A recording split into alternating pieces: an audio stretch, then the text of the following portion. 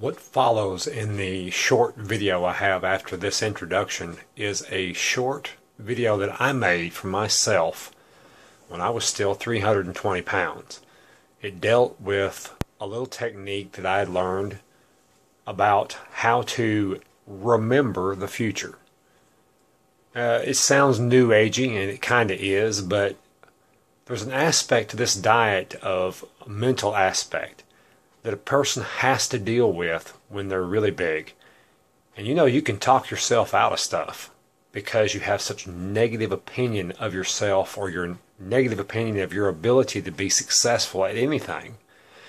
This little short video was something I made for myself to try to remember when I, at some time in the future, would achieve my goal of weight loss. I had some other things in the video that I'm not going to share on the internet, but they also dealt with other problems that I was having or mentally having, and I needed to deal with those problems also.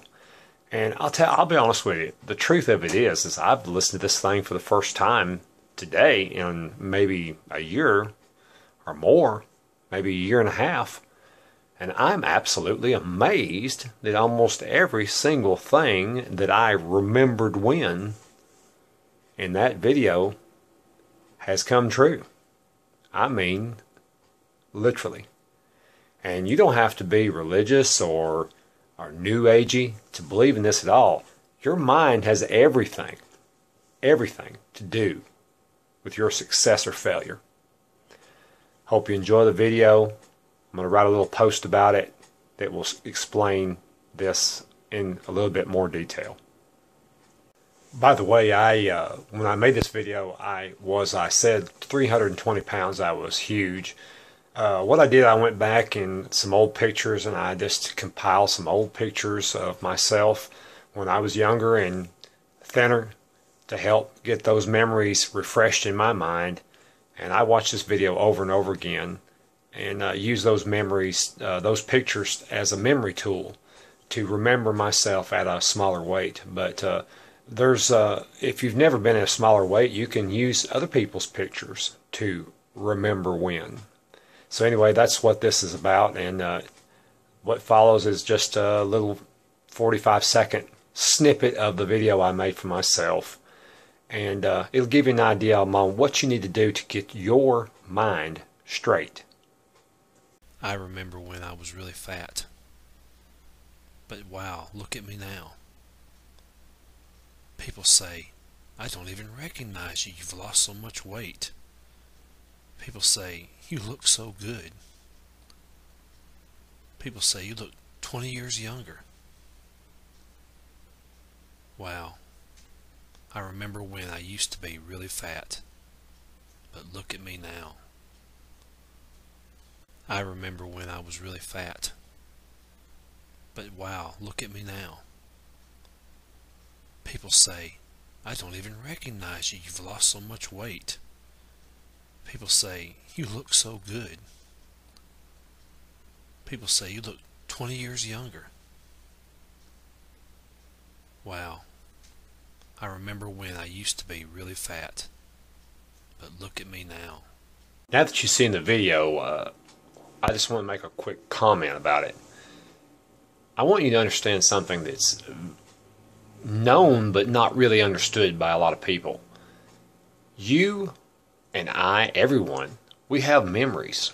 Memories that are literally locked up inside of our mind.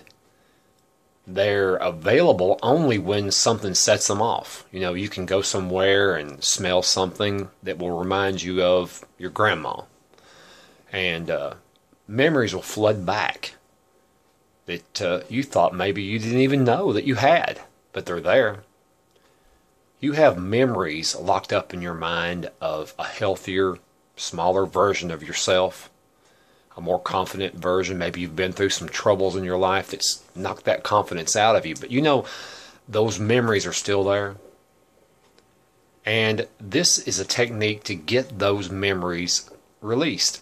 And along with the memories comes all the feelings, all the ways of looking at the world that went along with those memories, because memories are grouped together in your mind.